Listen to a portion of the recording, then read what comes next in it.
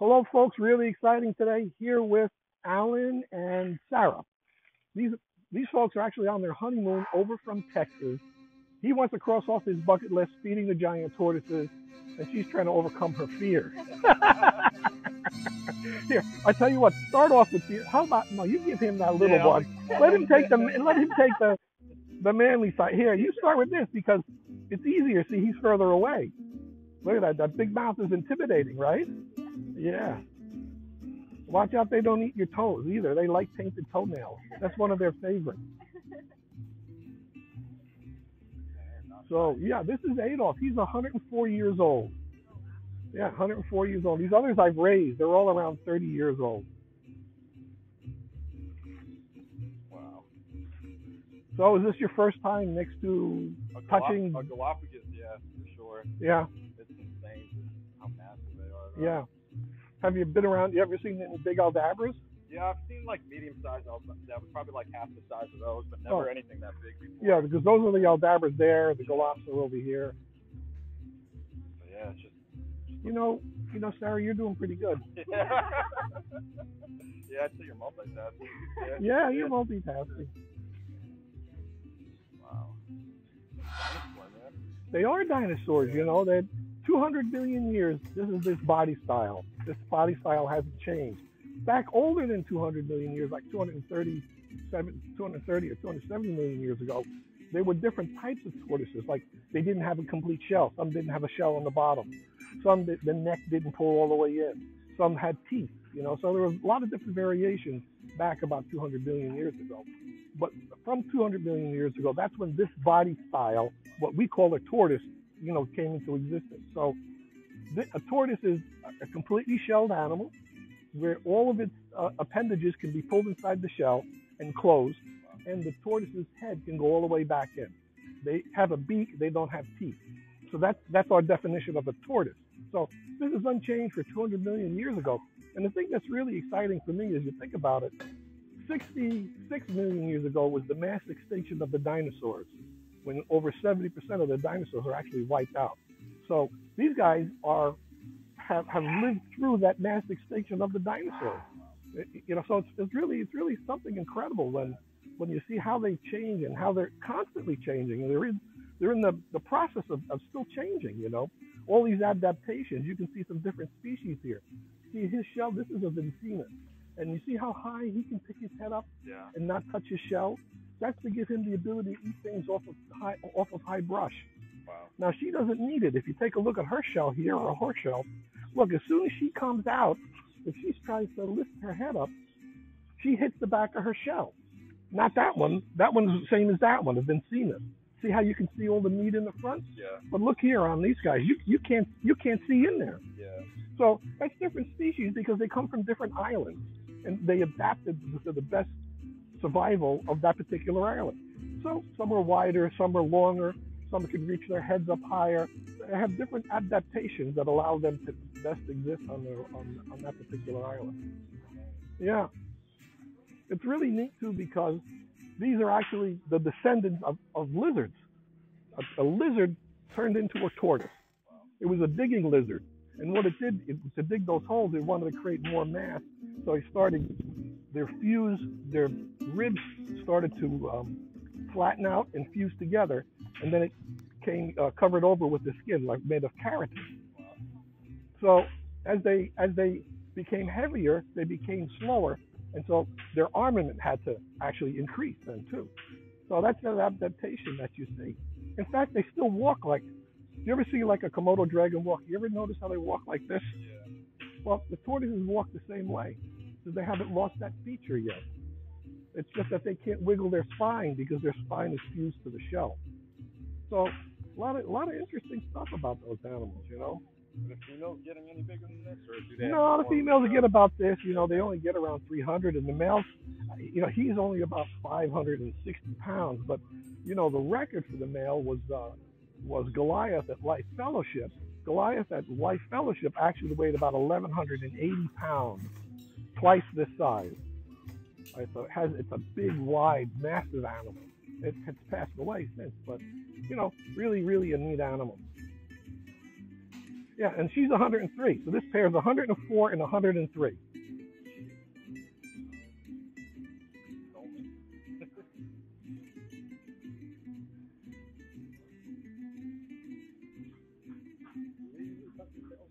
Yeah, because they don't want to keep dragging. It's just too much abrasion on the ground. And it would rub the skin off after a while. So they tuck their shells in. You see, the females don't have to tuck because they have a very short tail. That's how you tell the difference between the sexes. The male's tail is huge compared to the tail. Their flat tongues will still be like concave, right? The males are concave so that they can mount the females better. That's what helps them hold the female because they have to try to immobilize the female.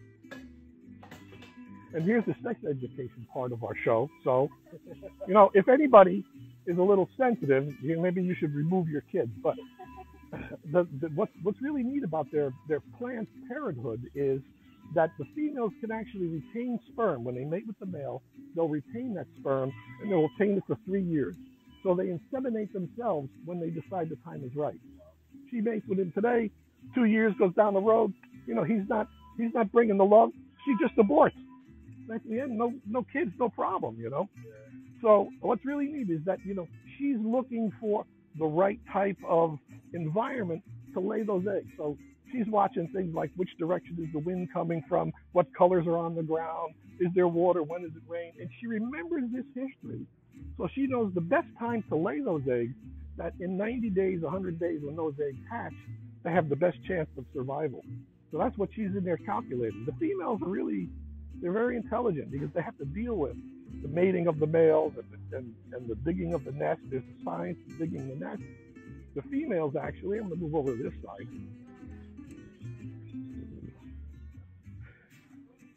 Another like student. Yeah. Learning about themselves. Yeah. What's up, guys?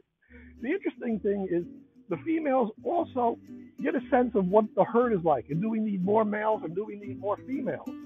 What do you think? We need more males or more females, But anyway, the female tortoises actually will get a sense of what the population needs to change. And if they feel they need more males, what they do is they dig that nest deeper so that it's colder. And if they want more females, they dig that nest higher so it's hotter. And it's the temperature of the egg that determines the sex. So they help play a part in the management of the herd, which is really, really interesting. Now we got them all facing this way. I think if we go back this way,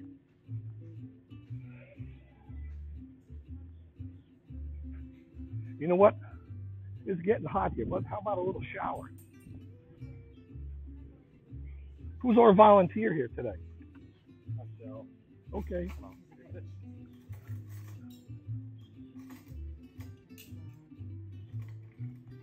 So yeah, we can just give him a second. Let him turn around and you got to get him in the right spot. Yeah. He knows what the gig is. We'll just walk this way a little bit.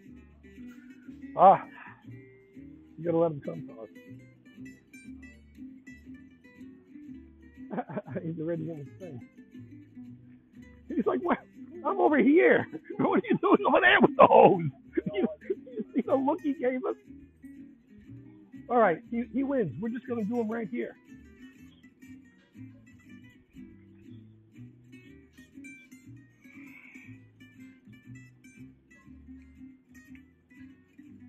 Do the whole shell, all around the body, the legs, to get all that mud off.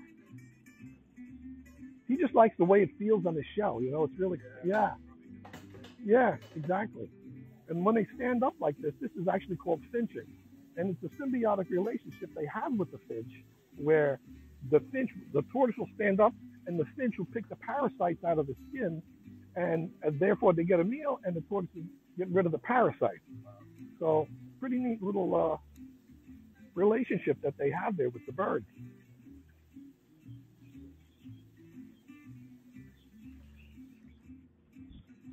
Okay, so we got his face here a little dirty too, so we're just going to turn this down a little bit. Yeah, let's get his face here now too. Yeah, you can see his eyes, they get all close.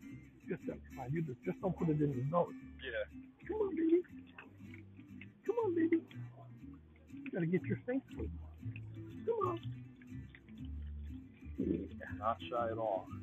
All right. What'd you do? Yeah. Ooh, look at the teeth. You see the teeth there? Serrated, right? Yeah. Mary, come over here and just show the folks. Look, that's the teeth on the side of the mouth here. That's all keratin. That's just the same thing your nails are made of, or a rhinoceros horns made of keratin. Right. And so they have all those little teeth. And all they do is bite and swallow, bite and swallow. I'm sure you realized that earlier. They spend a whole lot, like, a lot of time chewing, right? Yeah, they don't spend a lot of time chewing. Do they like it when they get soaked, or? Yeah, the girls like it too. That's why they're sitting around waiting, you know.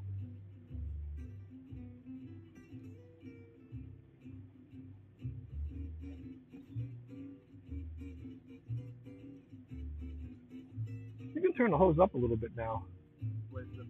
Yeah, one of those ways. Up the wrong way. There you go.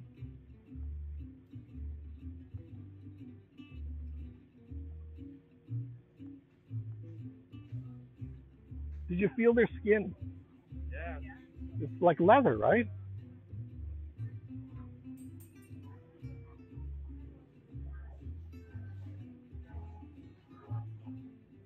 If I could have a gig like this, man, I would.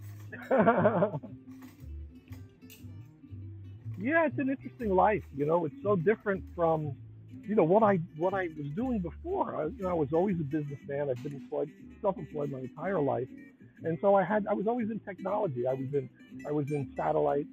I was in TV. I was a TV repairman. I was an auto mechanic.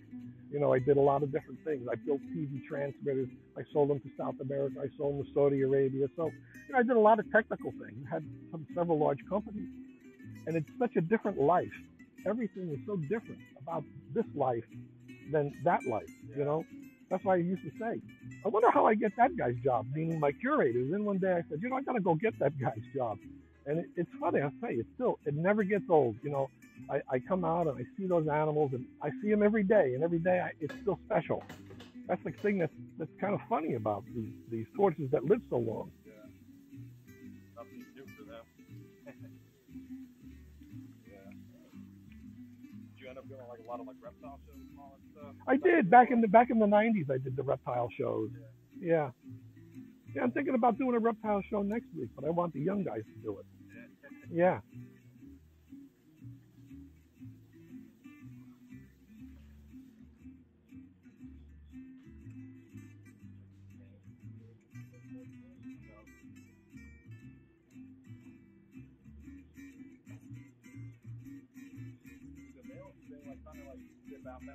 No, it's just him.